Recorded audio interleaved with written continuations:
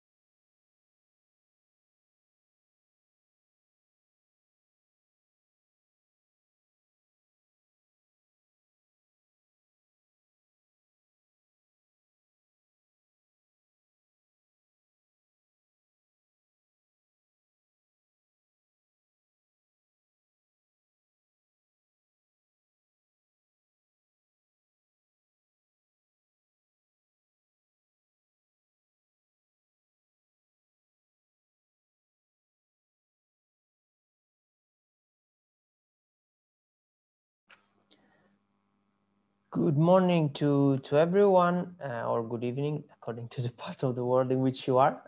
Nice to be with you here. I'm Giuseppe from the steering committee of the Global Student Forum, and I will welcome you in the meeting.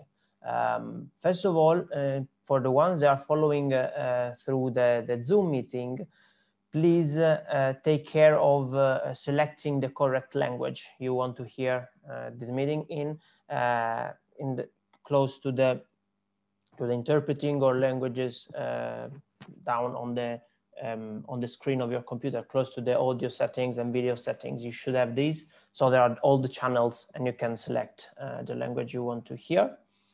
And now I will say that in the other languages, so people that are in the general channel can also listen to that. Hola a todos, bienvenidos y bienvenidas. Tenemos disponible un servicio de interpretación simultánea que nos permitirá escuchar la reunión en inglés, español, francés y portugués. Para escuchar en el idioma que entienden, seleccionen ese idioma en la pestaña de idiomas. Ahora lo voy a decir en otros idiomas, así que todos puedan oírlo desde el canal general donde estoy ahora. Bonjour à tous, nous disposons d'un service d'interprétation simultanée qui nous permettra d'écouter la réunion en anglais, espagnol, français et portugais.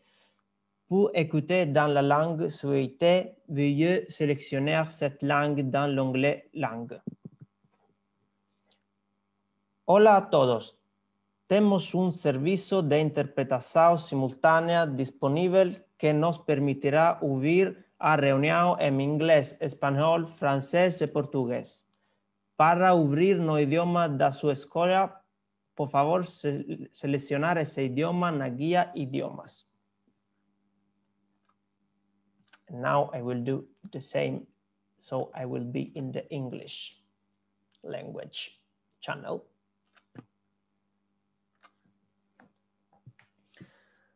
So welcome to everyone.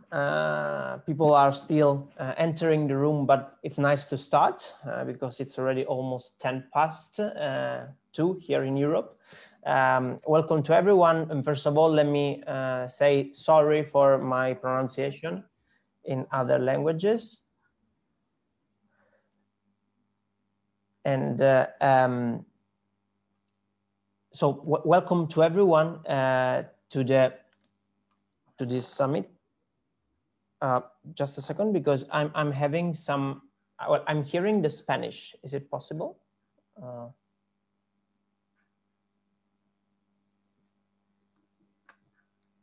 I hope everyone can hear me in the correct language.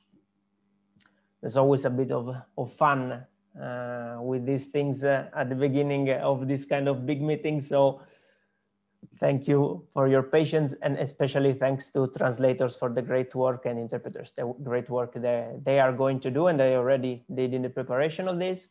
I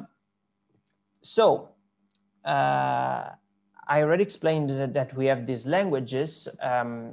The key house rule is please keep the microphone muted while there's the meeting, so you can listen clearly to the others and not having interferences or things like that. The event is going to be recorded, so I also welcome all the people that are following us from Facebook, and so it will be shared, of course, on social media in this live stream and then in the recorded version.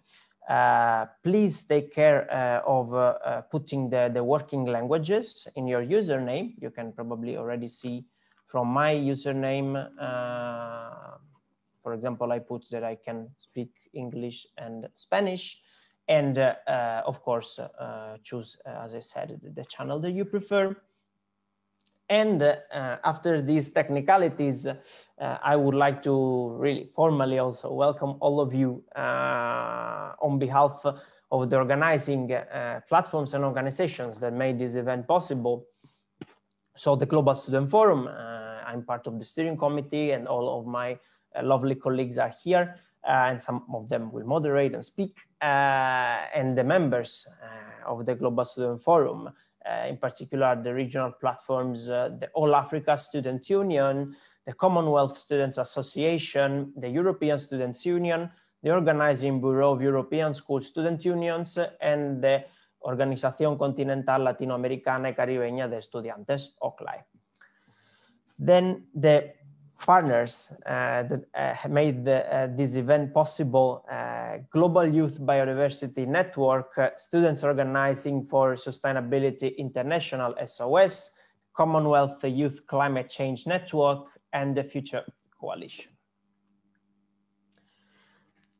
It's a great pleasure to be here with all of you and with people from every angle of the world. Also, I already see that there are some questions. Please write everything, any concern you have, or anything you want to ask, write it in the chat, so someone from the team can read it and answer to you without impacting the flow of the interventions. And so it's great to have here people from every part of the world, because we are talking about a topic that is so sensitive, so important, and that is so global: environment. Talking about this, a real priority for us would be to start from something that is a bit, less happy than a great student meeting is. The fact that we would like to introduce a moment of commemoration. We are talking about the most precious thing that we have, our environment and biodiversity. the resources on our planet that do have the power to generate life and sustain development too commonly become objects of greedy competition. Too many people are excluded from resources necessary to survive. Nations go to war to control them, and many people die in the attempt to protect nature. We in particular want to think, just to mention some, about the victims of wars, conflicts, and confrontations over water, like on the Jordan River, the Nile, and the Tigris and Euphrates. We think about all the people suffering famine and desertification, like in the Horn of Africa, in the Mediterranean basin, and in Central Asia. We think about the effects of biodiversity destruction, people like traditional fishermen and fisherwomen in West Africa and the Gulf of Guinea, whose waters are getting poorer every day for ocean grabbing led by foreign multinational companies. We think about native populations dying for the stealing of their lands, and many activists fighting against the destruction of the environment and its biodiversity, like in the Amazon rainforest and in Central America. Climate change and the biodiversity crisis are already making key resources scarcer on the world. Without a clear systemic change, this will unfortunately continue in the next decades, putting the lives of too many people in danger. We all owe all of these people respect, and we dedicate today's work to all the victims of climate change and the biodiversity crisis, asking and starting together our work with these minutes of silence.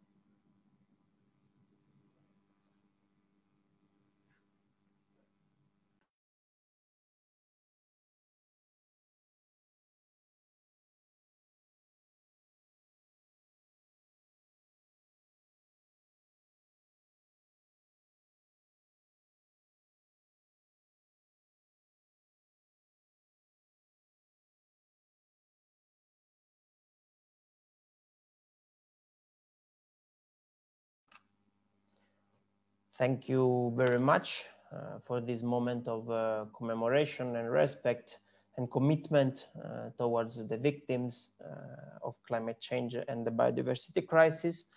And now, after this, I think it's time to start with the opening panel. And so I would like to give the floor to Amilcar Sanatan from the steering committee of the Global Student Forum. Thank you very much, Giuseppe. Buenos dias a todos. Bonjour tout le monde. Greetings, all my friends and comrades. My name is Amilcar Sanatan, and I'm on the steering committee of the Global Student Forum. Environmental justice and the struggle involving climate and biodiversity action for a world that is harmonious, peaceful, and fair comes at great cost. Great cost to the quality of air, water, our coastal shores, and even the lives of our defenders of the environment of all over the world. Students everywhere play an important part in building the future economy, social environment, as well as ethics for living. Today, at the WorldWide Student Summit on Climate Action and Biodiversity, we will explore these debates and realities. In the opening plenary, we will capture a picture of what is being done by students and youth for climate and biodiversity. The speakers for today's session, we have Marie-Claire Graff, Lucia Canoluti, Giannina Ramos, and Ankit Tripathi. So before we go ahead, I have to do my brief introduction of these esteemed colleagues and comrades that we have in the opening plenary. Marie-Claire Graff, she's a youth advocate, change maker, and public speaker for a just transition towards sustainable development, ambitious climate action through diverse engagement. She's also on the youth constituency of UN Climate Change and has done work around, and especially around education work in Sustainability Week International. Lucia Canaluti is a board member of OBESU, the Organizing Bureau of European School Student Unions. Prior to that, she served as the president of the School Student Organization of Slovenia. As an OBESU board member, her portfolio consists of global citizenship education, education funding, COVID-19 response, and the environment. Giannina Ramos is from Paraguay, and she's a representative in the Association of Students at her university, UNA. She likes to combine art and science to try to convey the importance of caring for nature, especially biodiversity. She participates as one of the GYBN Paraguay coordinators and volunteers in the Paraguayan bat conservation program. And last, we would have Ankit Tripathi. Ankit is a student organizer serving as the international students representative for the Canadian Federation of Students. He organizes students and advocates with to challenge politicians in Canada for public funding around post-secondary education and the inclusion of international students in the public service. So we have an esteemed panel here today. I have some questions for them, and we would invite you to write your questions and even have live commentary in the chat, and we will engage it once we have time, and we plan to have that time. So the first thing I would ask, and we could start with Marie-Claire, is to introduce yourself briefly and discuss the role of youth and students in climate and biodiversity action. Marie? Thank you so much for the brief introduction. As mentioned, my name is Marie-Claire, and I'm representing here YOUNGO, the International Youth Network to the United Nations Framework Convention on Climate Change. So a little bit easier, we are a global network of young, dedicated climate activists who are trying to change the international policies on climate. So young people are not only the future, but actually already the present, and we do deserve to sit right there where the decisions are taken. That's why it's absolutely important and crucial to give young people the opportunity to actually be there where our future is kind of made, right? The policies which are now going to be implemented at the university, at the United Nations, at the governments, everywhere, they are going to impact us. We are going to live the longest with the consequences. That's why, at least for me, it's very logical that we are involving young people. But not only this, I mean, young people, we all have different competences than our elder counterparts, right? So why are we leaving out half of the world's population and not taking all of this idea into account? I do believe that we have to rapidly change this, and that's why I'm so dedicated, working not only with YOUNGO, but also with other partners, for example, the SOS International, who is also here today, on changing this and providing opportunities, especially for young people, to make their voices heard and be an ally in the fight against the climate and biodiversity crisis. Thank you very much, Marie-Claire. Next, we'll have Lucia. Thank you. Hello, everyone. It is very nice to see you, so many faces in this Zoom meeting from all around the world. My name is Lucia Craneluti, and as I said before, I am a board member of OBESU, which stands for Organizing Bureau of European School Student Unions. So I will also be giving a perspective not only as a member of a really environmental-oriented organization, but also more wholesomely as a representative of school students, and also trying to connect it with some of the other issues we are facing in the post-COVID world. For me, the fact that we have students involved in this fight is crucial because I truly believe that students are the driving force in this climate fight. If it weren't for the students and for the youth voices, we might not even have this Zoom and this summit at the moment.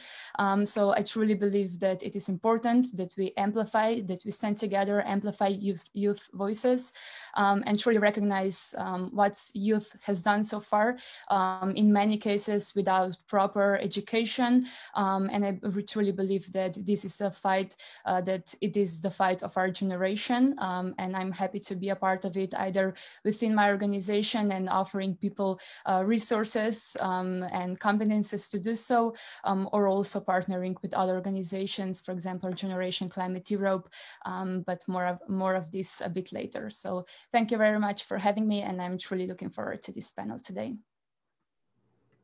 Thank you very much. Both Marie-Claire and Lucia spoke about amplifying student voices, getting these students and youth involved in the process of leading that change?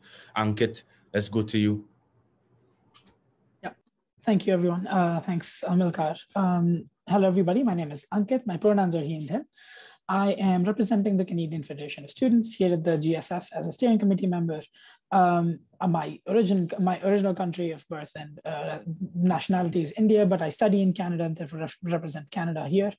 Now, the role of students and young people in climate activism and biodiversity can be understood when we look at a historical perspective of what students have fought for in the past. Historically, since before the Great Depression, World War, we've seen students at the very forefront of fighting for progressive change, ensuring that the people in positions of power are answered to and are answerable to us.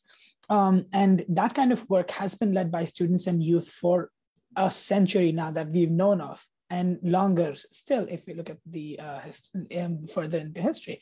So I think what we see here today is a lot of us coming together, feeling empowered and ensuring that we want to achieve things and we want to do it here and we want to do it right now. When it comes to climate change, as Marie said, we will live with the consequences of today's policy the longest.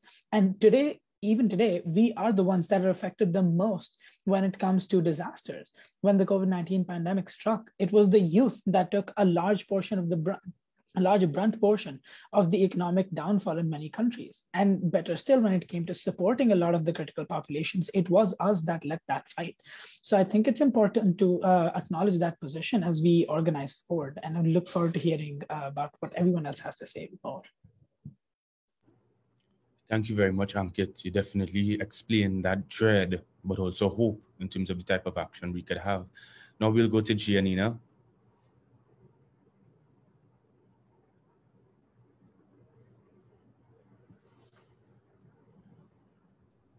Hola, perdón. Tuve que salir porque tuve un problema de internet. No estoy segura de cuál fue la pregunta ahora.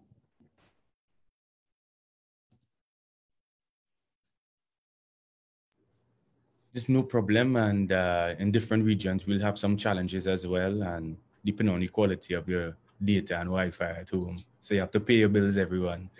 Beyond that, Giannina, we were just doing brief introductions among each other, but we're also speaking about what is the significance of students and youth to environmental justice, to promoting climate action and biodiversity.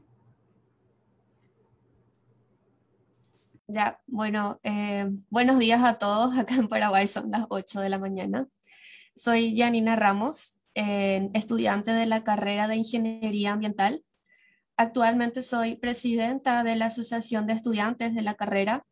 Así también soy parte de la coordinación de GIVE en Paraguay y formo parte del programa de conservación de murciélagos del Paraguay como voluntaria. Algo que caracteriza acá en Paraguay es que justamente muchas de las acciones que se realizan para tratar de ayudar a lo que es la conservación de la biodiversidad o la lucha climática es que son los estudiantes o son los jóvenes quienes más están dentro de estas actividades, son quienes lideran. Muchas veces el gobierno no es que realmente le preocupa el tema o hace algo, y estamos nosotros los estudiantes los que estamos exigiendo de que haya una prioridad sobre estos temas. Los que realizamos voluntariados hacemos esto porque realmente queremos un cambio y no porque esperamos una, qué sé yo, una compensación económica o algún interés en particular, sino más que nada lograr el bienestar de nosotros, porque como dijeron, somos nosotros quienes vamos a sufrir las consecuencias si es que no hacemos algo ahora. Y si es que no fueran por los estudiantes, si no fueran por ellos, a lo mejor muchas cosas ahora no se estarían haciendo. Así que creo que eso puedo decir por ahora.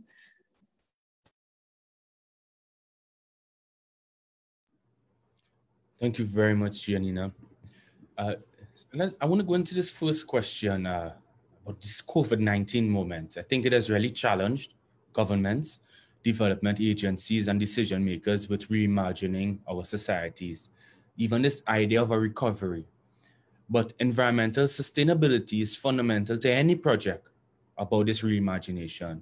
All the speakers in the introductions would have touched on that. And as Giannina said, we do this because we believe in a change, not because we are just consultants, not because we are trying to make money off of a good idea. We are really fighting for the world here. I would like to know, what are some of the priorities of student and youth movements for an environmentally just recovery? And I'd love to hear from Marie-Claire and then Lucia on this. Thank you so much for this very timely and relevant question. And while everyone is trying to build back better, I do not actually like this term a lot, because what we had before was the problem. That's why we have actually all of this crisis. And actually, it's not only the COVID crisis, climate, biodiversity, health, inequalities. I mean, you can name them, right? So what I would love to see, and it's like also really driven by especially young people, but of course not exclusively, a movement building for the future with the minds of today, of course, and really uniting in this. And I think their students can be such a brilliant resource, and we see it already.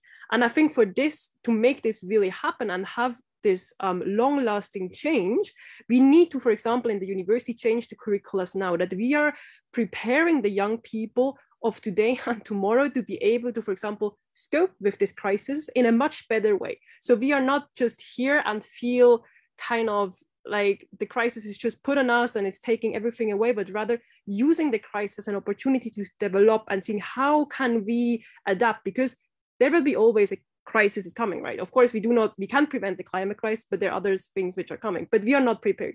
I personally haven't been feeling prepared. I haven't been doing my bachelor's. I'm now doing my master's. No one told me how to deal with such a crisis, and I'm one of the privileged ones. I have stable internet here in Switzerland. They have access to food, water, education, everything I need. There's so many young people out there who didn't get the training or didn't get any education on how they actually deal with it, nor do they are privileged enough to actually get access to all of the things for the basic things we actually need to survive.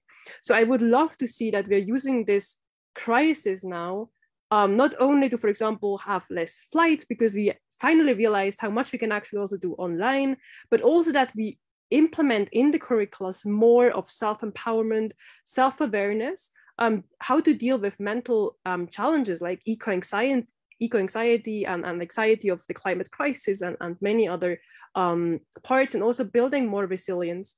And what is really, really important is to focus on the solutions. How can we together make an impact? I have been studying environmental sciences, and we talked for the first year only about the problem, then I quit the program. I was at one of the world's best universities, but it was just so draining to only hear every single day, like in a very objective way, how our planet actually is just going to, or the planet is not dying, but we are dying. And I mean, the planet will be uninhabitable in some parts of the world. We never talked about the solutions. And I think we rapidly need to shift to an education which is empowering, which is giving us hope, because if we are losing the hope, it's the same as climate denial, because then we are stuck and paralyzed. We cannot move ahead. And with this crisis, also now the COVID crisis, we see exactly this. People are still desperately trying to make a change, but there is this movement of like, we just want to go back and nothing should change and so on. And this is so wrong. We should really, really use this crisis. This is saying never waste a good crisis. It's already here. We're trying our best, but let's use it and build forward together.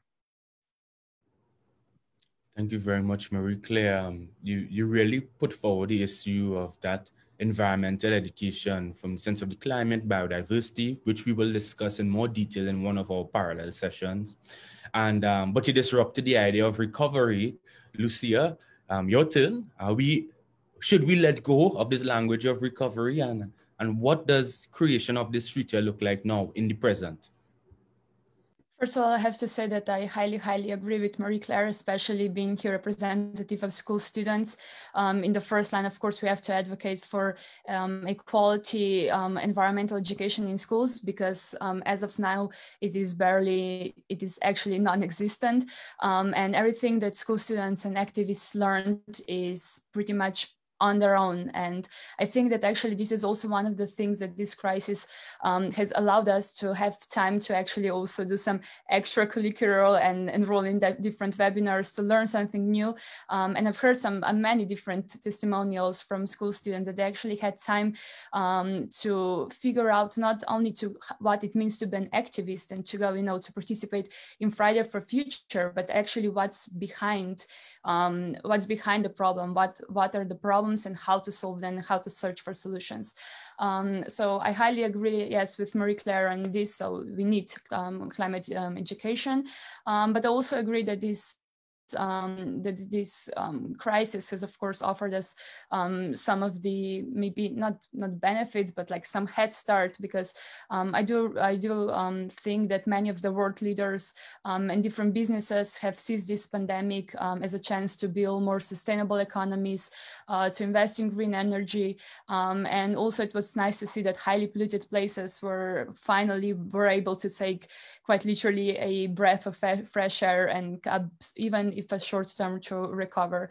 But I also have to put forward the fact that I also do believe that if you want to successfully join in this environment to just recovery, and also what Marie-Claire also said, that to have actually people still empowered and not exhausted from everything that is going on in the world, I think it's also important that we tackle other crises as well, because especially young people were put in this during the last 2 years in really uncomfortable position, where I think that also we were in this educational crisis, mental health crisis, and also economical one. And I really do think that if you want young people to feel competent and confident to continue with this climate fight, we also must take in consideration other crises where they were affected, and also help to tackle those, and then consequently them to be more confident in taking on this climate fight. So I think, yeah, these are the main priorities, but also the one that has to stay every time when we're talking about young people and climate fight is just the number one priority is to be seen as relevant actors, because way too often young people are, the tick to one of the invitees to say that we have young people and young voices at the table, but way too often we're not listened to. So I truly feel that maybe this year and a half gave us some of the realization that young people are actually the driving force of our society, and also the fact that we fought now one crisis quite successfully, hopefully, and I think now we all see that we do have resources to actually take the climate fight as a number one priority, and truly start fighting today. Thank you very much, Lucia. I think you spoke to some of those intersecting issues, and quite interestingly, we were talking about when we have a place at the table and what is the meaning of having a place at the table. But there are many tables that have been shifting in the globe. We see some political changes in the United States, which has led to a different type of tone and commitments around the climate and biodiversity. In the European Union, there are certain conversations around commitments to green economies coming out of COVID-19. In Chile, they're talking about not just access to water, but how does the environment feature the recognition of the rights of indigenous peoples in the Constitution. Ankit and Giannina, I'm interested in understanding what are some of the key achievements we have made as a student and youth movement around environmental justice, particularly around COVID-19. This is not just an existential threat. We want to acknowledge the work of the defenders and the fighters everywhere. What are some models, examples, and cases we can look at to say work is being done and some success is being had? Could start with Giannina.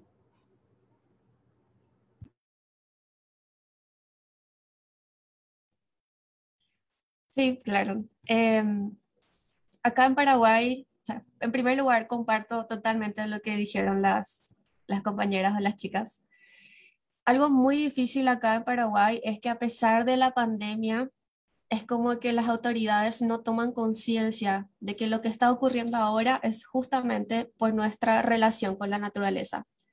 Es como que no no hay una consecuencia de eso para tomar acciones y proteger a la biodiversidad, proteger nuestros recursos naturales, realizar acciones que ayuden a todo lo que tenga que ver con el clima.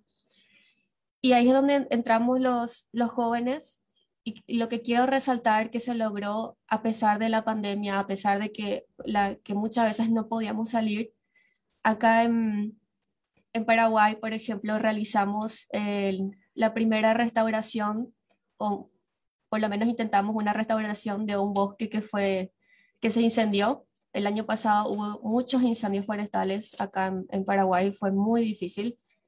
Y nosotros participamos como voluntarios en esa actividad para tratar de restaurar y realizar algo, porque las autoridades no van a hacer nada.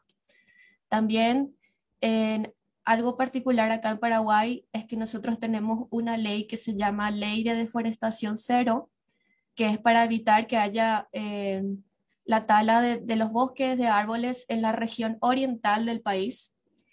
Y es una ley que se tendría que renovar cada 3 años, y nosotros nos unimos los estudiantes juntos con otras organizaciones para exigirle al gobierno que se renueva esta ley y se amplíe, y logramos que se amplíe por 10 años más.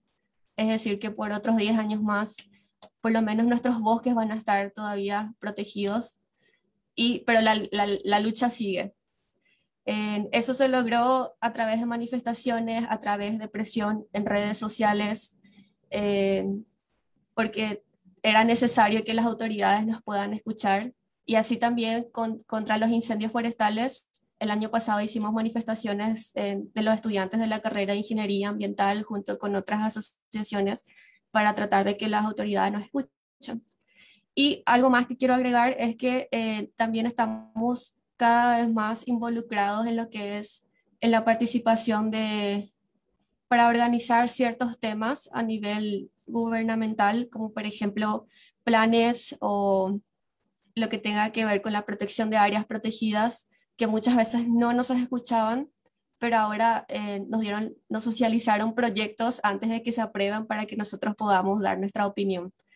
Todavía falta mucho, pero en este poco tiempo se logró también mucho a la vez.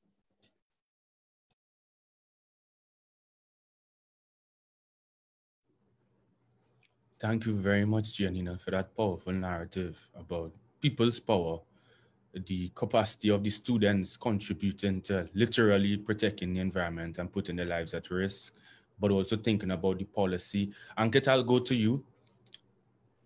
And I would love to hear your feedback. And also if you can give some commentary on the state of what is happening in India when we saw the struggle with the farmers as well, but also how a global South economy, what is considered as emerging and a vaccine producing nation, is struggling with COVID-19 and the health risks and bodies turning up in the water. It has been very difficult and it becomes complex in these narratives. Ankit? Yeah, thank you for that, Amilcar. And Gianna, you're so right, Janina, that a lot of the times we don't get the space on the table. And when we do, we try to make most of it. And even still, when we're invited, we're often ignored. But before I get to a lot of the questions asked, I think I want to acknowledge some of the cultural and rhetorical things we've seen since the start of the pandemic. Some things that are beautiful.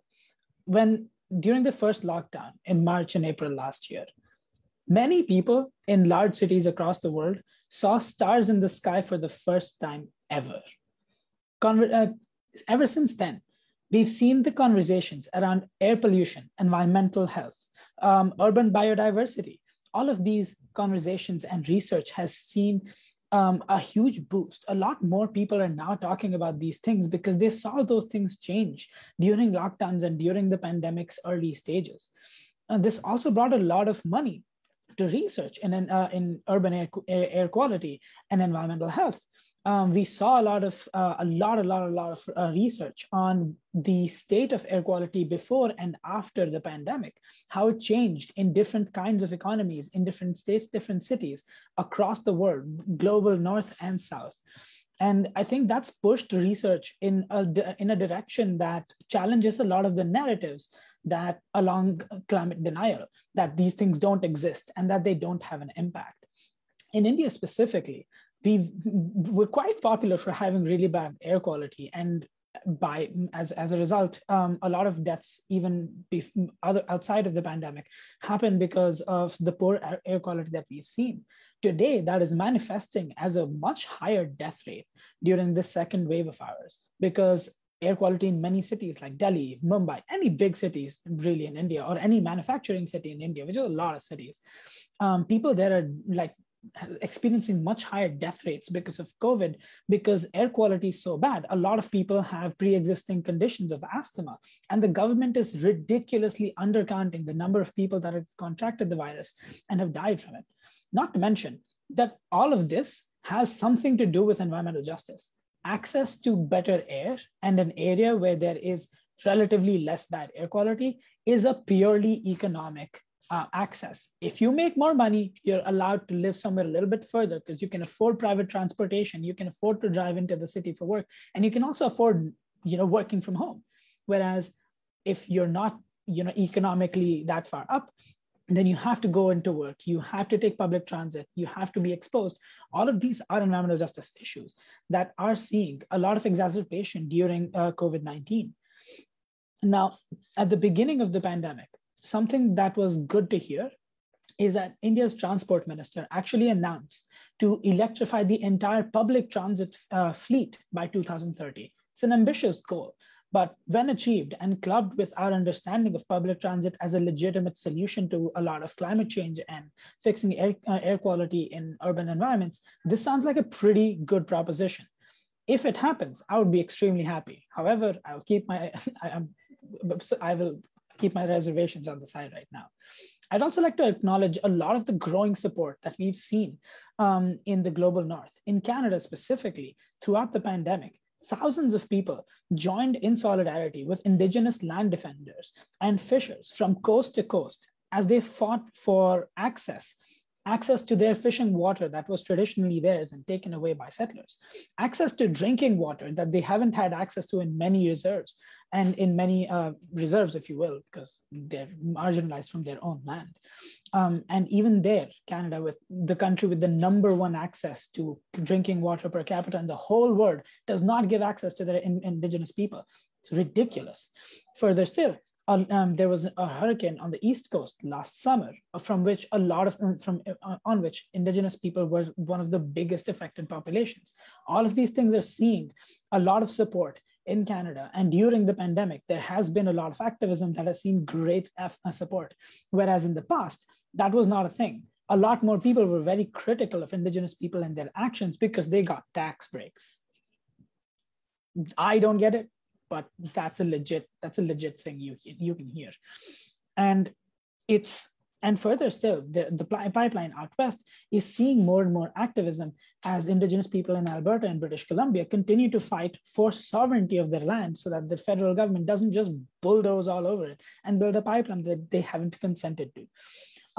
And these are all environmental justice issues that are seeing environmental justice responses.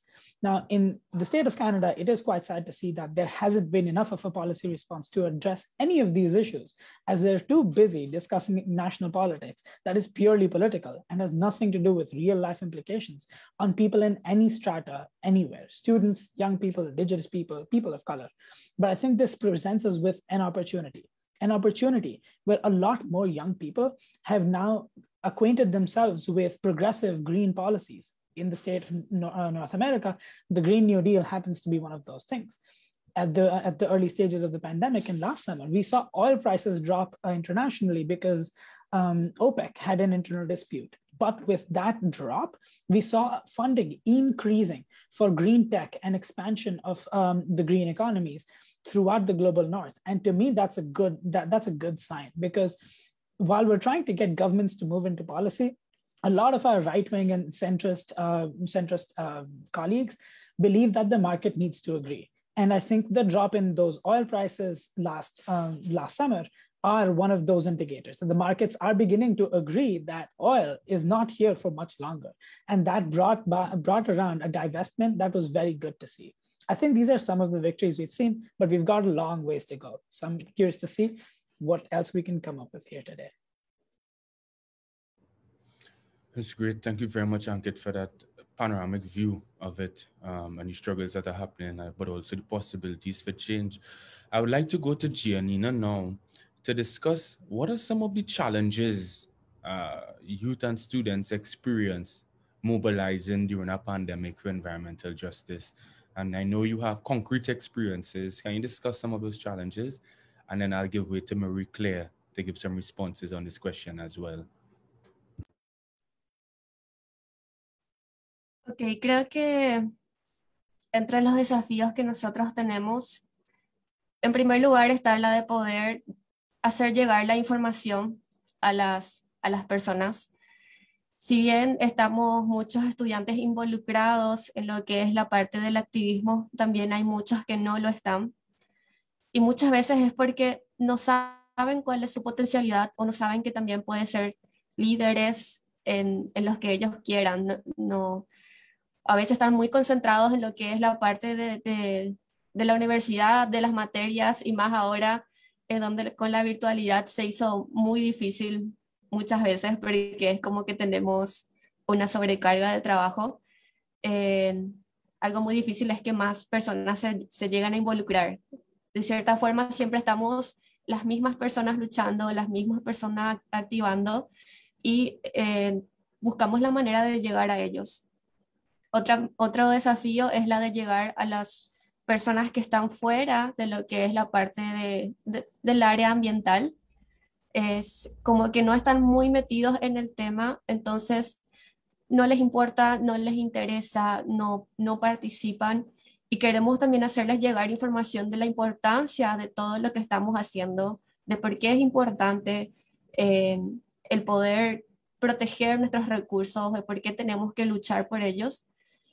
Y de repente cuesta más ahora en donde no podemos hablar directamente, sino a través de la virtualidad, y ahí hay problemas del acceso al internet, personas que de repente están más en el interior y no es más difícil poder conectarse con ellas. Creo que eso es lo que más nos cuesta ahora. Y también el hacer que el gobierno nos tome realmente en cuenta. Si bien ya hay algunas cosas en las que estamos participando, todavía falta mucho para que el gobierno realmente tome en cuenta nuestras opiniones, nos dé más participación, y creo que más que nada eso.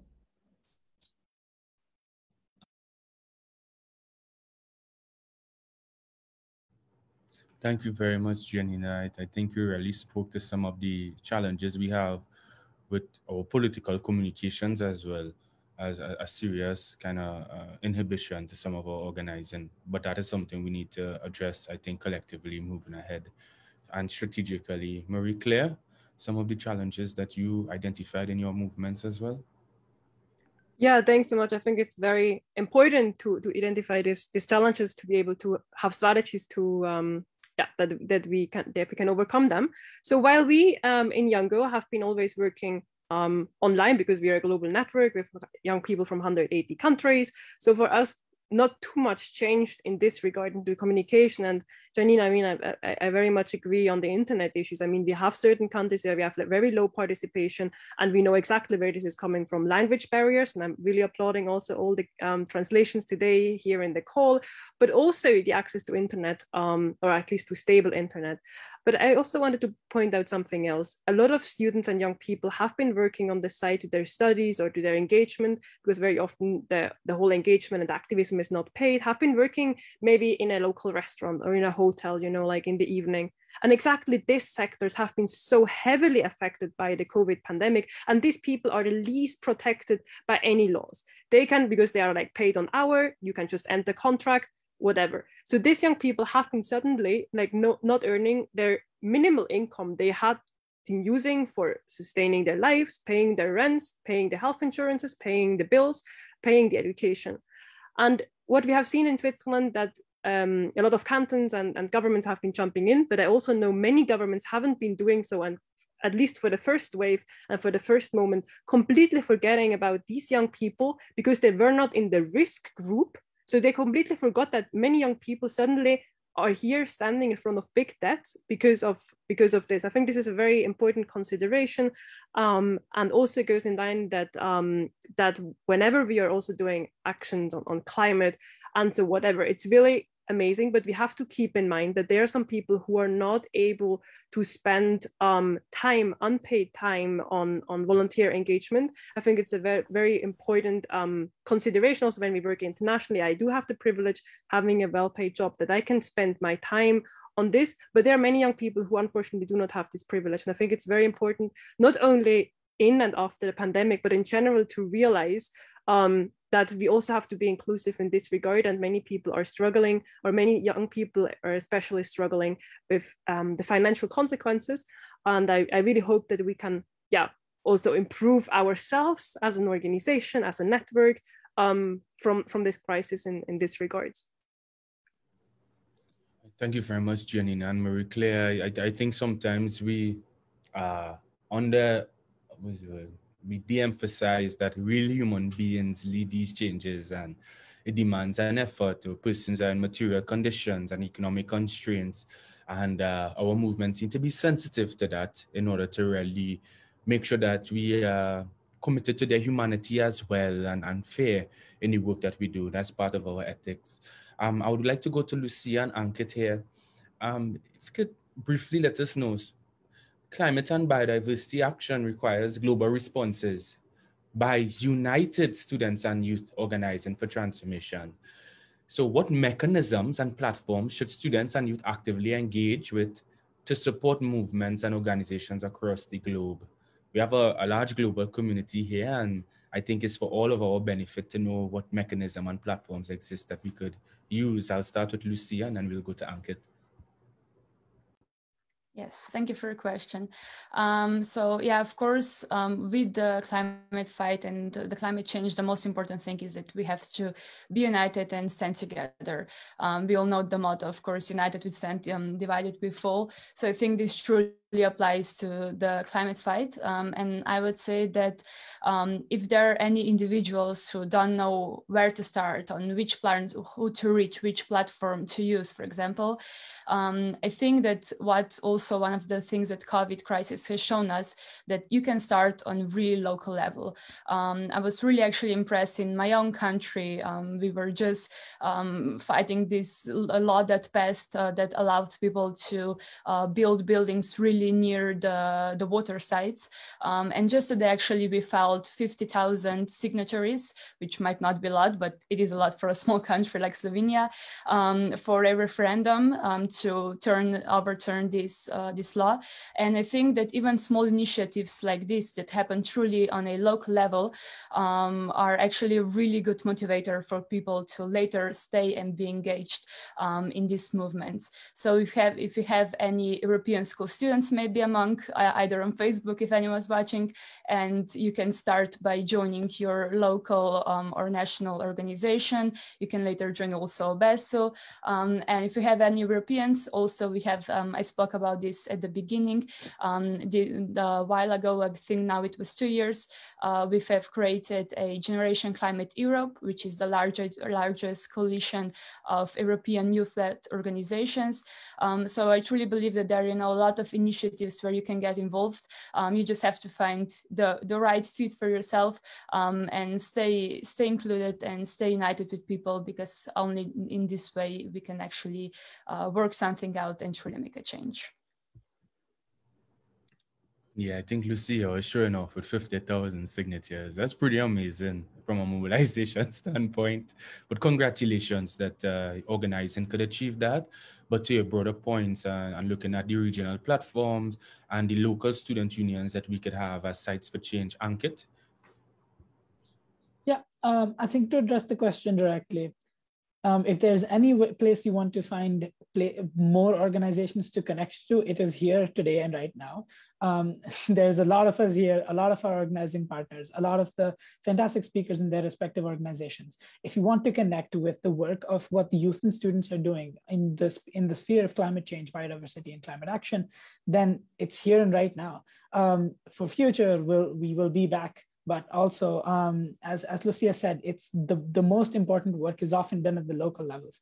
And I think it's best to find the organizations where you can work with directly within your localities.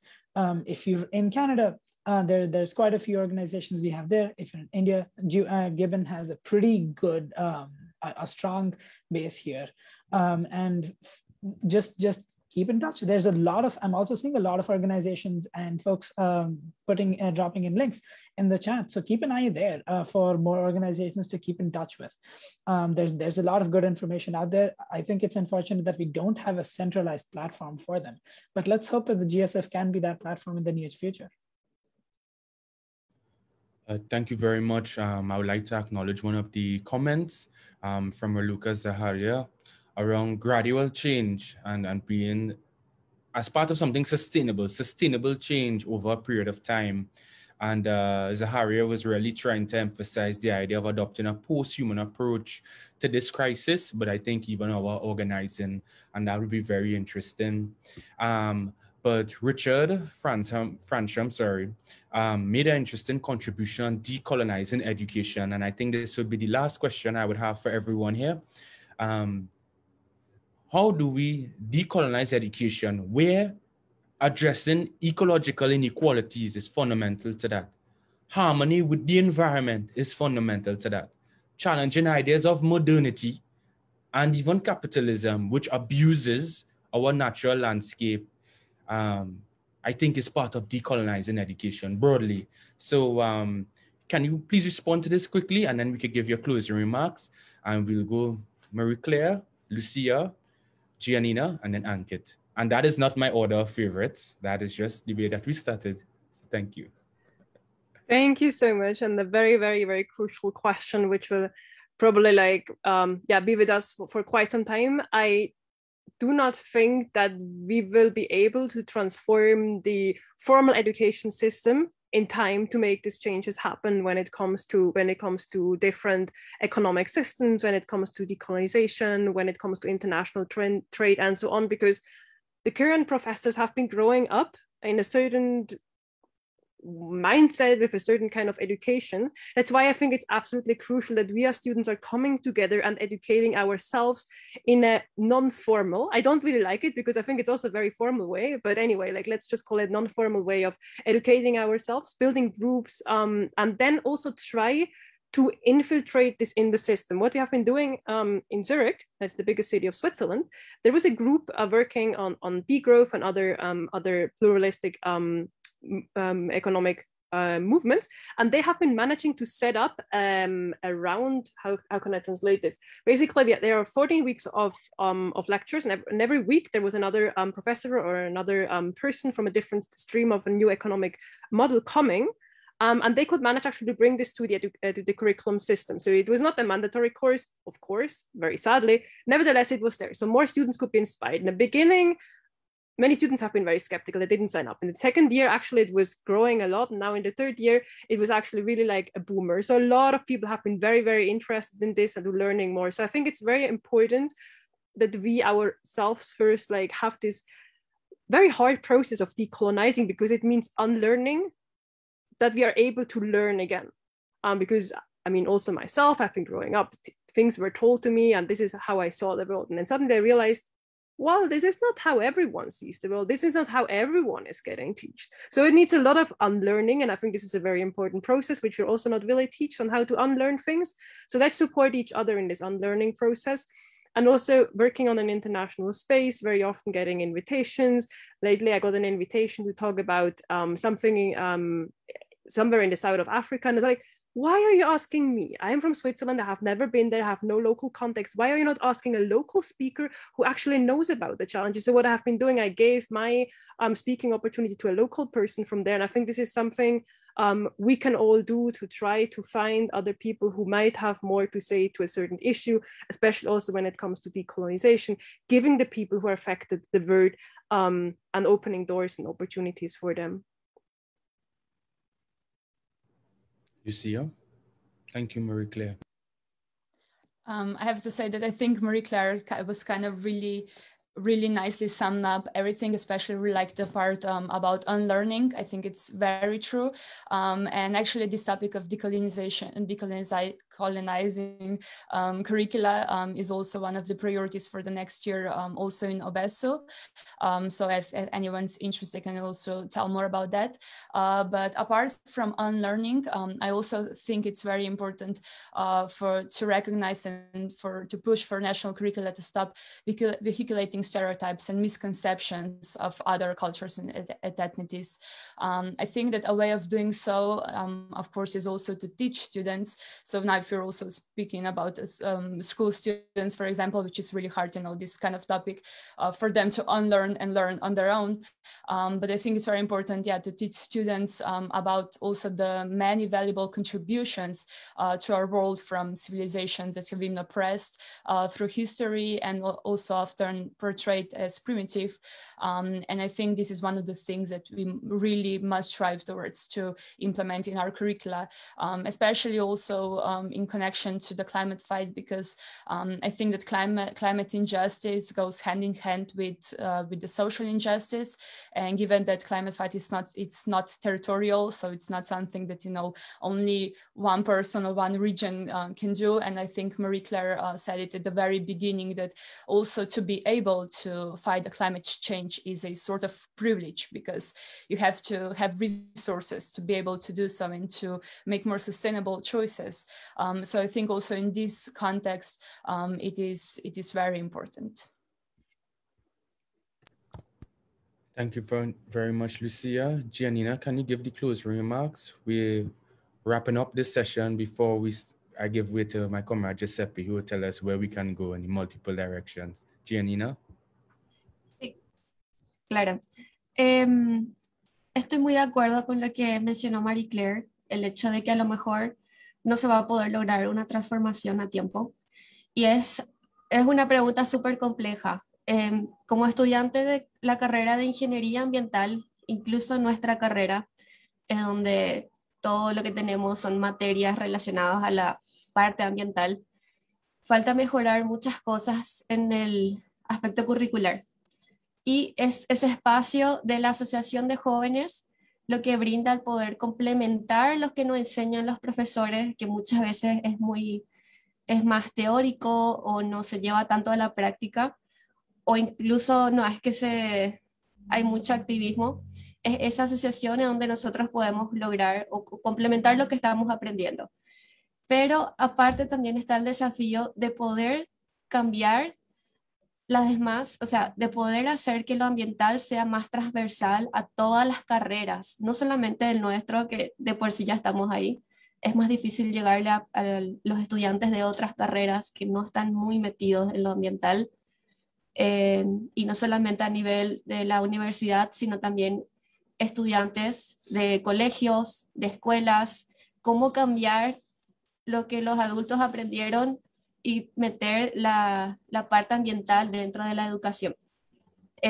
Tiene que haber un gran cambio, pero se puede empezar desde, por lo menos entre estudiantes, e ir avanzando, pero el cambio tiene que ser en todas las áreas, entonces súper, súper complejo.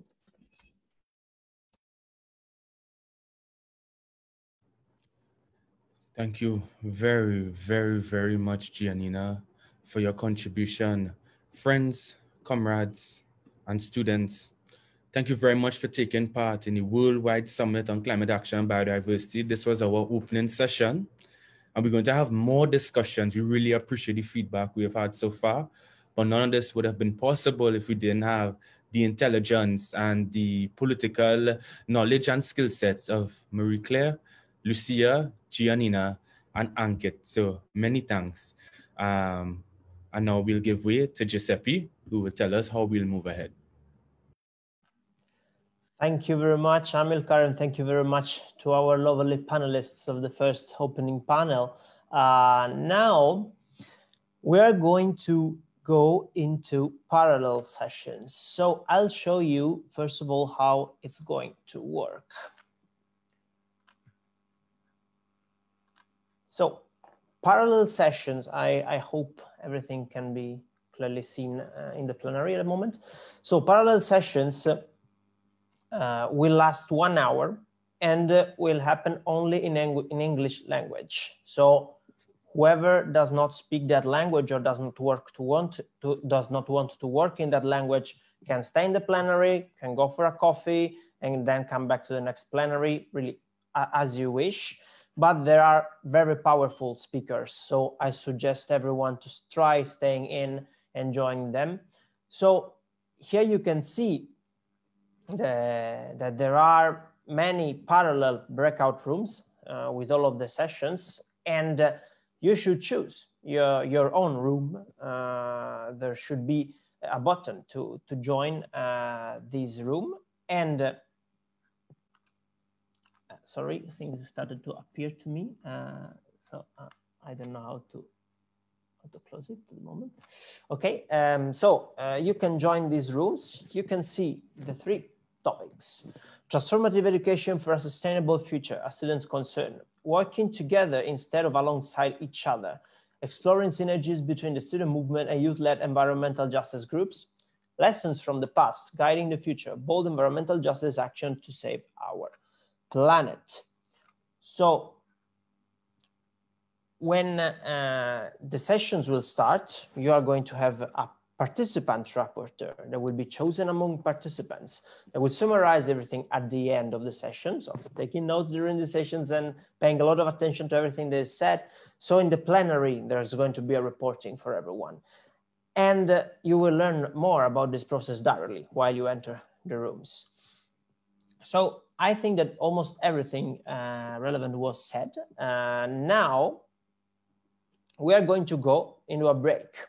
So we're going to have some free time, 10 minutes.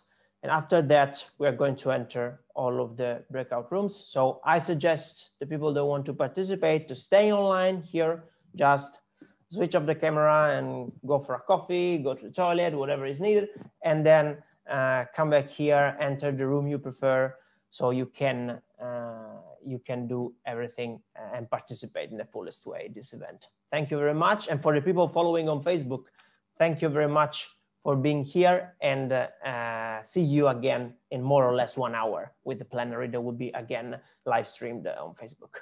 Thank you very much, and have a nice break.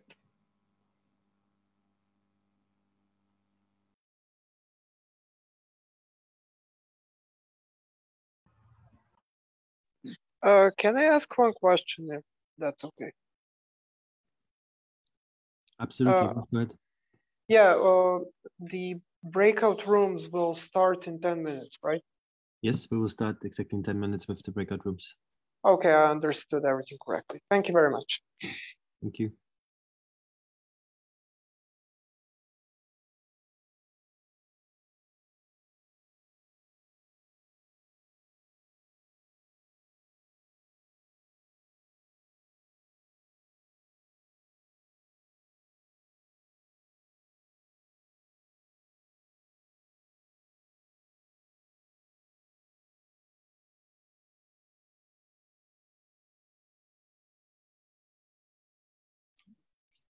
Good morning. I was wondering if it's okay to break the silence with a silly question.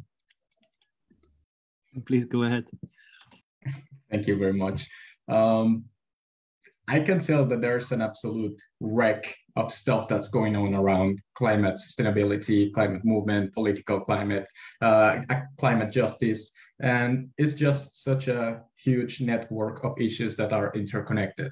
And that makes me to wonder, what do you believe is the single most important issue that you have to address in order to kickstart the change in all the others? Like, what's the Pareto law of climate change? What is that 80% impact that we're looking for so we can speed this up? Thank you very much. Thank you very much for this question. I don't know, since we are officially in a break, I think we can have a bit of an open discussion for those of you who are still in the main room and feel like it. I think it was a very interesting question that was posed. So if anyone, either of the speakers or the participants, wants to give their opinion, their perspective on this question, please go ahead and take the floor. Oh, by all means, anybody can take up this question and just give brain food to it.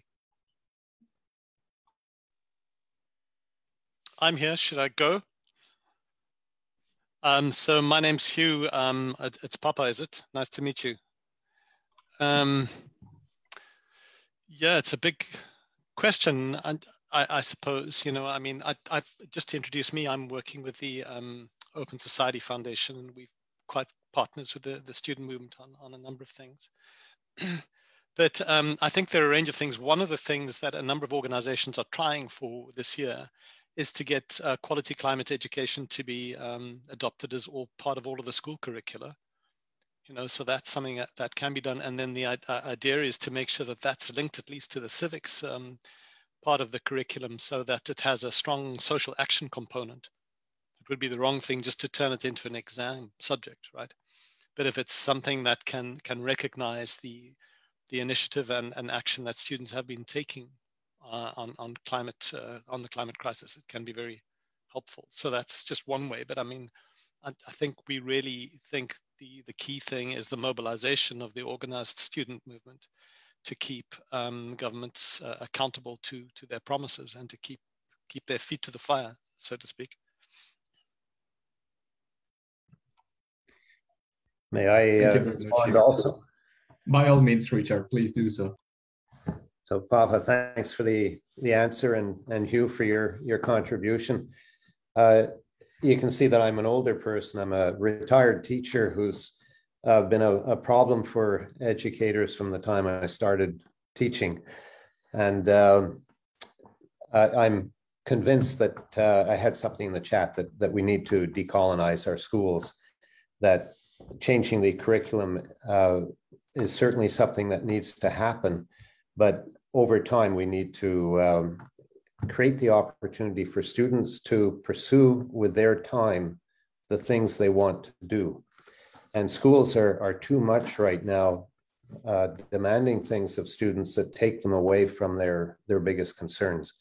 We need to put students in control of what they want to do with their time and how they want to shape the world. And so I'm involved with groups that are looking at defining that, the democratic school movement, the unschool school approach to it.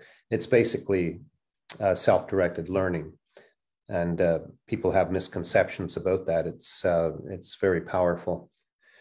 I'm retired, and so I have time.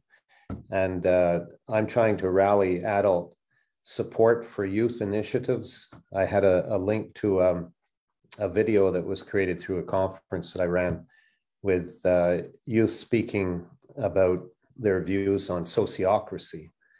And there's another link in there, statement on education by a young lady, Zineb Muhai, and very powerful statements by youth. So I believe what the youth have said in that video that I mentioned, that the youth today are the generation we've been waiting for.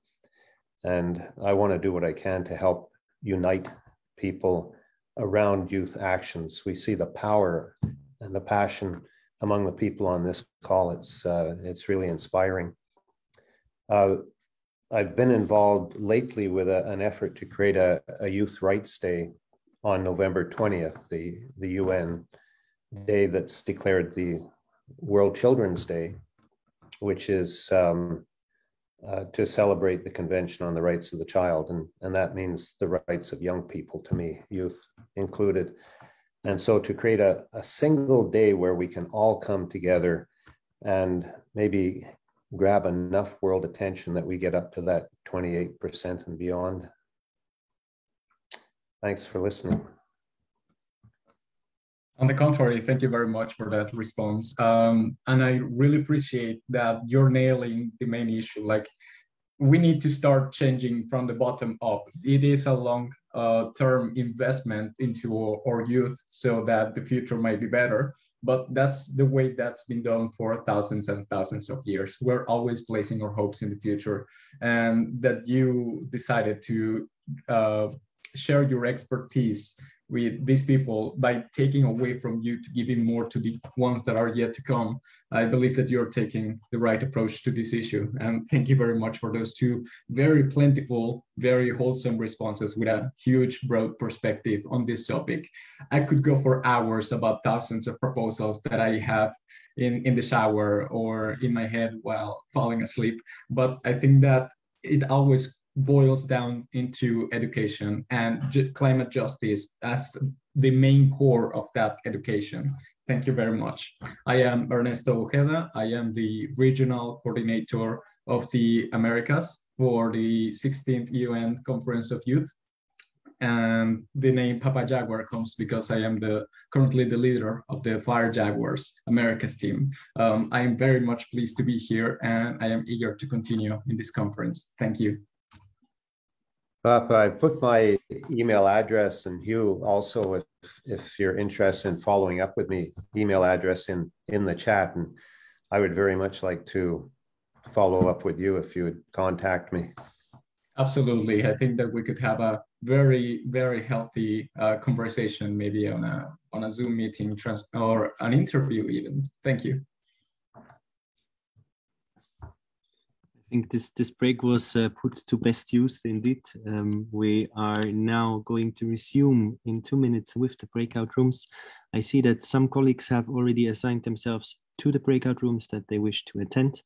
For many, that is not the case yet. So in 2 minutes, we're going to start the sessions in the breakout rooms. So please choose one of the breakout rooms and assign yourself into the breakout room so we can resume in 2 minutes.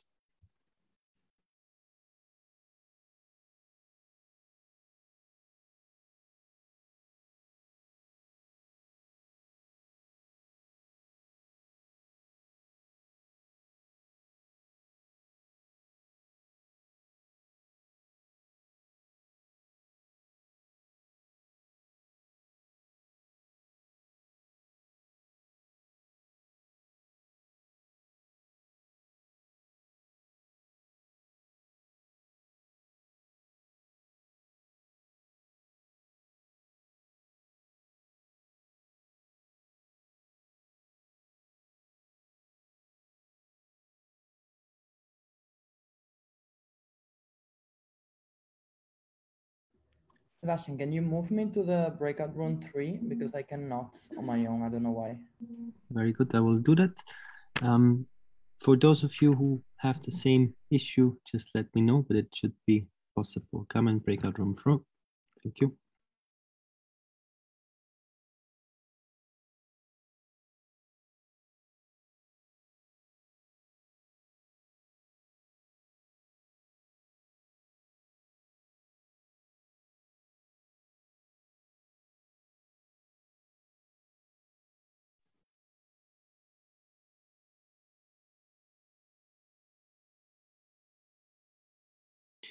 If you write into the chat your preferred breakout room, I will send you in there automatically.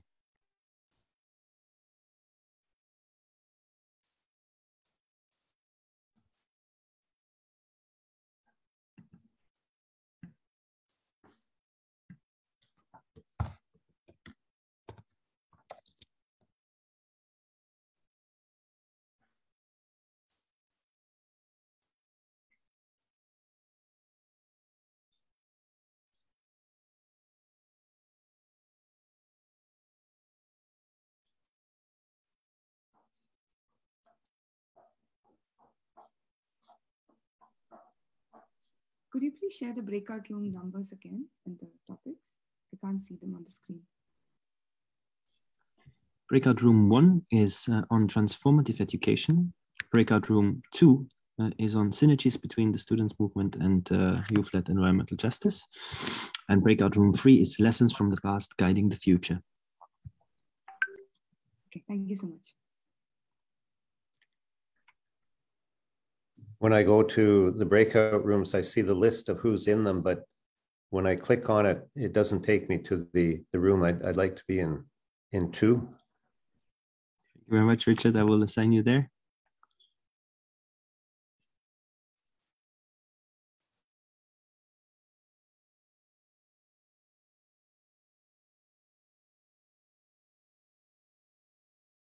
You said 2, right?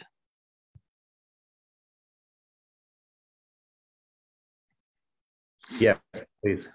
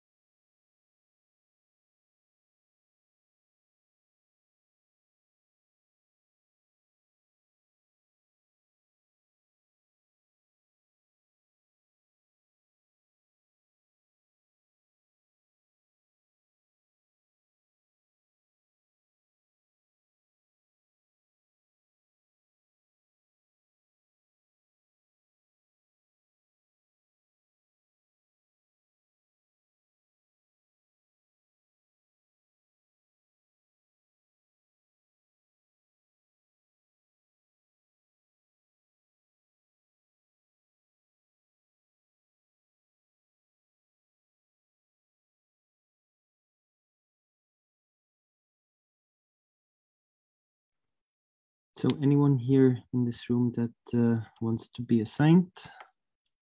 If so, please make yourself known.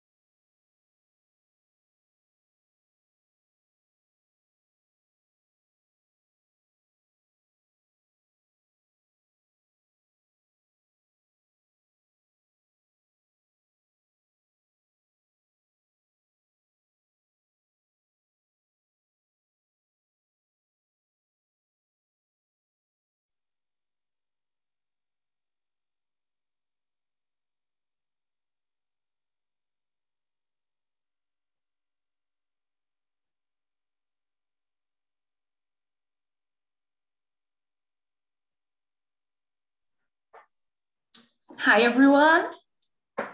Good morning for those who are close to me. Good evening and good night, depending on each part of the world you are. My name is Bianca.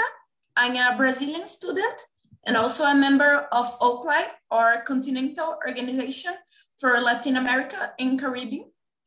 And right now, I would like to talk to you and actually ask you to bring the reports on your parallel sessions. So what we would like to know here is the main conclusion of the discussions you just had on the breakout rooms. So for the parallel one, who wants to present? Is this for parallel session 1? Yes. Yeah, that would be myself. So I'll present. Thank you very much. Hi, everyone. How are you? My name is Megan O'Neill, and I am part of an organisation called the Union of Students in Ireland. And I'll be reporting back on parallel session 1. So some of the main areas that we talked about, one would be access. So we think it's vitally important that access in education is vital in supporting learners to contribute towards a sustainable future, to orient education to fulfill the needs of our planet and those that live on it. We also feel it is really important to decolonize education, and to have a societal shift in how we connect with what our role is and how we can better our education to be a positive tool. And we also think there's some root causes of both environmental and social issues and how they're intertwined, that we need to teach at school level that we are one with nature. Some challenges come from the formal education that can be a barrier to culture. This needs to change if education is to be a tool to educate youth on climate action while being respectful and conscious of different cultures. We also feel that it should be equitable to all to access education, including those that are the most marginalised. It is vitally important that we value Indigenous values and beliefs. An example of a positive impact from the pandemic would be that platforms have been created to inform those on sustainable development, like the platform that we find ourselves on today. Education for sustainable development. In order to teach and learn, we need to ensure that students aren't just gaining knowledge. It is seen as a way that educators can embed learning in a way which students can become agents of a positive change.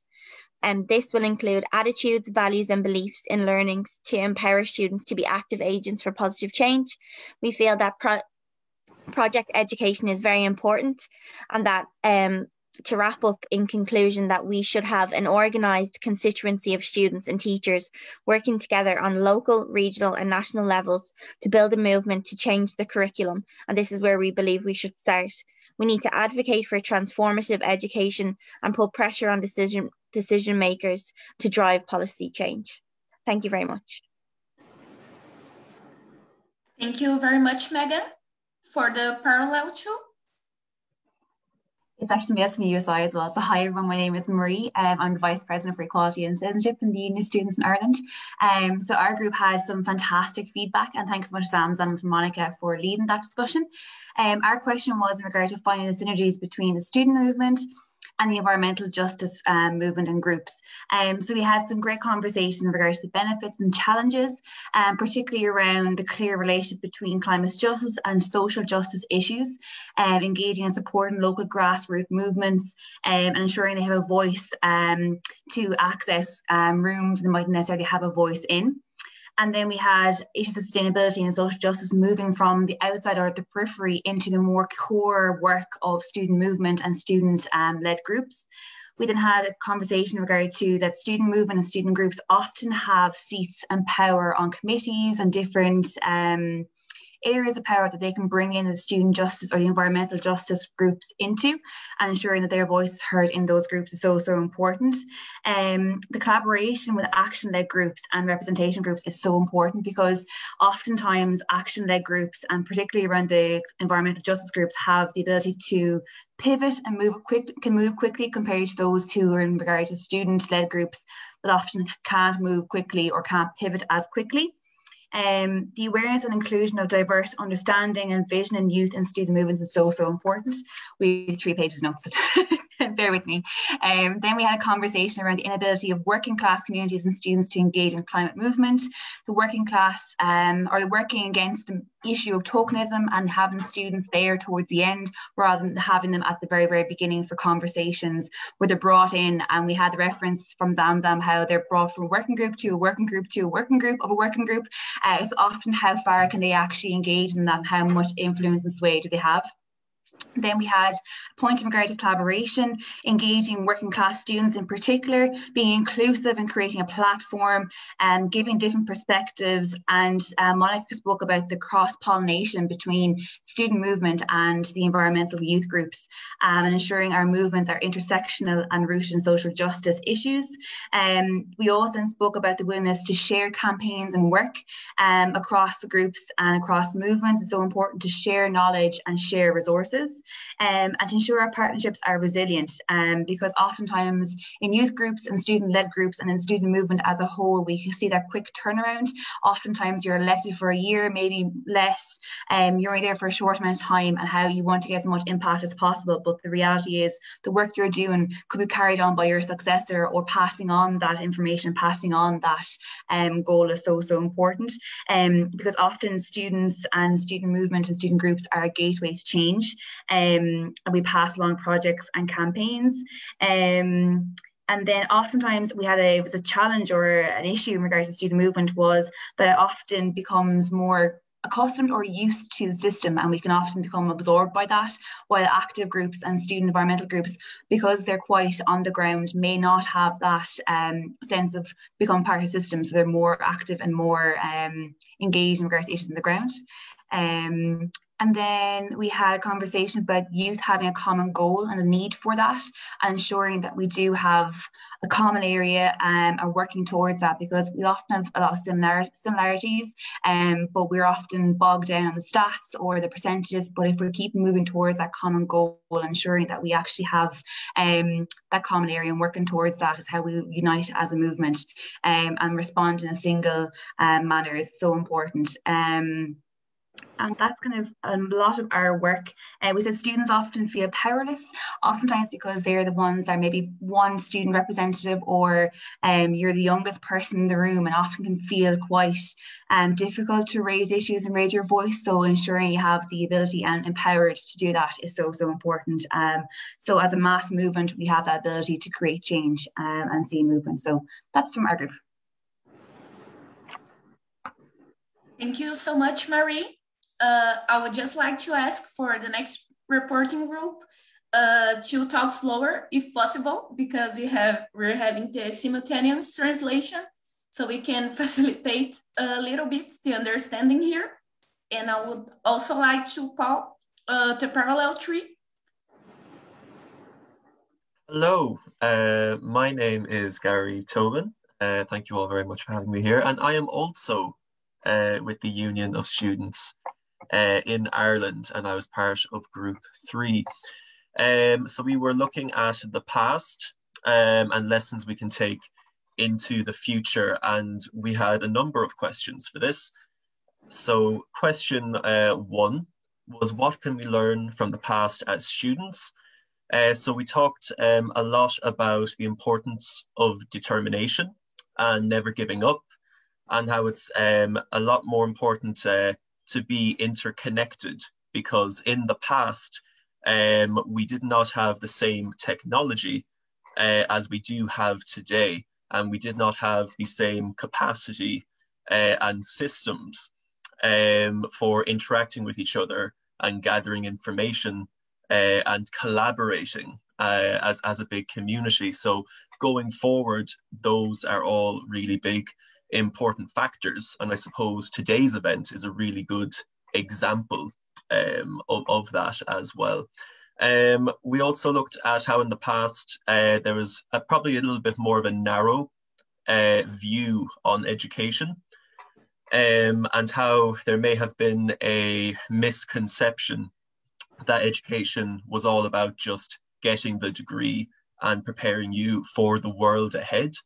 But we think going forward, and what we've learned about this is that education is not just about educating yourself, but educating yourself to interpret the world differently, to question everything that is done, to question the systems that are there, and to really be a critical thinker and look at how we can change the world around us in crafting the kind of future we would like to see for ourselves and for future generations. So we said critical thinking was very important in that regard. And we also said more recently that the global pandemic, which hit us this year, shows a great example of just how quick governments and society can mobilize and can react to things and make change and make cultural shifts when we need to. And if we can take that and apply the same pressure and collaborate together as a community in education as well and in our institutions, that is something to really bring going forward. The next question that was asked is, what are the best practices we can implement right now to not lose momentum? So we said that collective action is the way forward, and everyone moving together. It is important that we are breaking out of our silos and that people are making use of these opportunities to come together and to collaborate. And I suppose drawing from different examples as well, they were also saying youth is very important. And it's very important that young voices come together as well, that these are the forces of change. And we drew from quite a lot of different examples in environmental movements or initiatives bringing together many different youth organizations to also engage with institutions and engage with people on different platforms. And that goes for a global platform, but it also goes for an international platform and a local platform to make sure there's collective action, collective struggle, and activism in tackling these issues. And it was also highlighted that it's really important that when we are coming up with activism and we're coming up with these ideas, that we make sure we have continuity, that we make sure we have a permanent strategy going forward, and that we make sure that when we are taking action for something, that we don't just stop there, that we make sure we come up with a plan, that we present the plan, and that we make sure there's just still a driving force, that we don't loosen our grip on these things. We talked as well a lot about how science-based actions are important and should underlie a lot of it. And that, yeah, just the importance of taking action across societies collectively at once. We also said there was a need for quality education and sustainability in schools, that with a few exceptions, with the case of a few exceptions, society as a whole has not really looked at how we can bring sustainability and climate action and all of that into our educational systems, which would provide the youth with the tools it needs and the sense of, I suppose, self-efficacy in tackling these problems, in raising these questions, in challenging the patriarchal society, and make sure we can just elevate the voices of young people, reaching out to more marginalized groups as well, particularly indigenous groups, as well is really important, as well as placing particular emphasis when it comes to education on making sure it's challenging those kind of gender inequalities as well. And just, I suppose, the need for students and young people to have proper ownership of these things as well, of these initiatives in tackling them. The next question we asked was, what are the decision-making spaces to make our voices heard? I kind of touched on this earlier, but there was, it was said that this is a very crucial point, that we make sure we have people included in formal spaces and informal spaces, and that we look at the different levels this can happen in, which was that kind of local and international and global spaces. And we said it was very important that people were educated as well, just on the institutions and how they work, so that we can ensure that we are part of the change that is happening.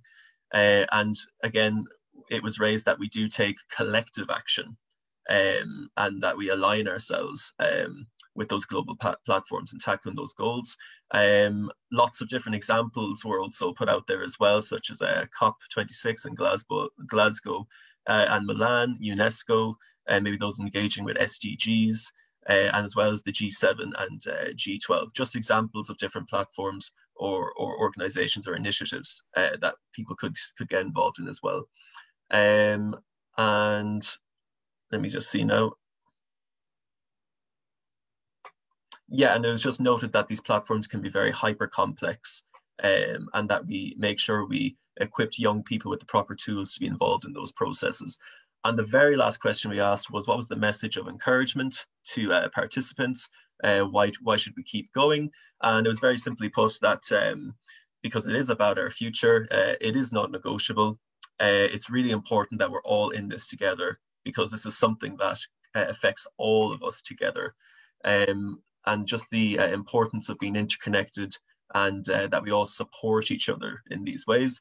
It was also said that it is good to look at just how much we have achieved in such a short space of time, that there's been absolutely brilliant things that we've been able to do so far, but there is still so much more work to do. And I suppose it's just important that we don't just look at the negatives, we look at the positives that have been achieved so far, and use that as a real driving force going forward. And the last thing that was just said is that we need to always be solution orientated, and to always keep the momentum going, and to make sure we support each other. And that was us. Thank you so much, Gary. I would like to thank Gary and everyone here for bringing such great contributions to our summit. And I would like to call Ankit for the conclusion of our summit today. All right, so we've made it to the end. Thank you, everybody who stuck around. And this was the first ever worldwide student summit on climate action and biodiversity. And I'm so proud that we made it this far, 2.5 hours of such intense and great conversations. It was a privilege to be here. And thank you to everybody who joined us today. The success of this event lies in everybody who attends it, because the goals of this summit were to build this collaboration, the collaboration between the student movement and the youth and student-led climate action and biodiversity groups, because we've been working alongside each other forever. And this, we're hoping, is the start to the formal a formal agreement to work together, organize together, and get a lot of these victories going forward. I think when we started this process a few months ago, it was, we weren't sure how successful this would be, but I'm so proud to say that this was epic. We pulled it off. We had over 100 people come along. And I think this is only the beginning of the huge success that we can expect from this movement going forward. I'll keep it short considering we only have 1 more minute to go. I'll pass this over to Giuseppe real quick for a picture. So if you're comfortable with taking a picture with us, feel free to turn on your cameras. And Giuseppe, over to you, and then I'll take that back later. Okay, so I will ask you to stay for a bit longer than usual, because I have to take 3 screenshots and I'm also really bad at doing this thing. So please smile and switch on your cameras, of course.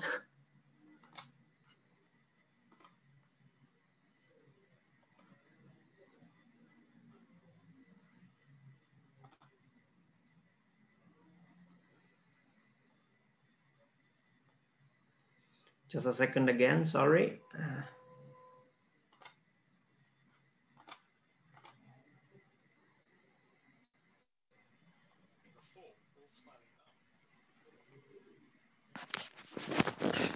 So we're only smiling now, no one was smiling before.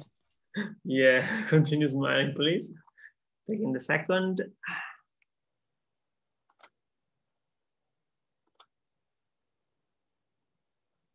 Everybody was crying all the way through. No, I hope not.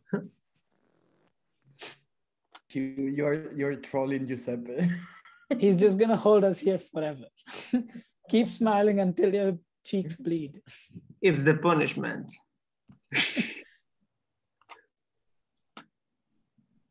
Last opportunity to smile, dears. I think it's done. Going once, going twice, and click.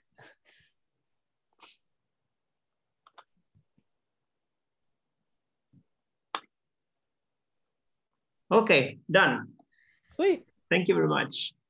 Thank you, Giuseppe. And finally, thanks so much to the organizing team. We've had a fantastic group of people working with us. Here from the GSF steering committee, we had Carmen, we had Giuseppe, we had Amilcar, we had our fantastic executive director, Sebastian, who's been holding up the fort at the back end. Even though he wasn't visible a whole lot, we owe a lot of our thanks to him. We also had Bianca doing the ending for us. And if I missed, and we had Julian from Gibbon doing a lot of the work, connecting a lot of our environmental friends with us here today. I'd also like to thank the interpreters. Thank you for 2 hours of intense interpretation, especially the Irish speak real fast. And I hope that bit was all right for y'all. Everybody, I have to say, the interpreters do a fantastic job. And finally, I'd like to thank our organizing partners, namely the Global Student Forum and our member organizations, the All Africa Students Union, the Commonwealth Students Association, the European Students Union, Organizing Bureau of School Students Unions, and the Organization of Continental Latin American and Caribbean Students. That's my understanding of what's in Spanish. Also, the Global Youth Biodiversity Network, the Students Organizing for Sustainability International, Commonwealth Youth Climate Change Organization, and the Future Coalition. That's been everything. Thank you so much for coming out here today. And I look forward to seeing you folks at the next Actions. Thank you, everyone. Goodbye. Thanks, everyone. Goodbye. Thank you, everyone. Thank you very much. Goodbye. Thank you. Bye. Thank you.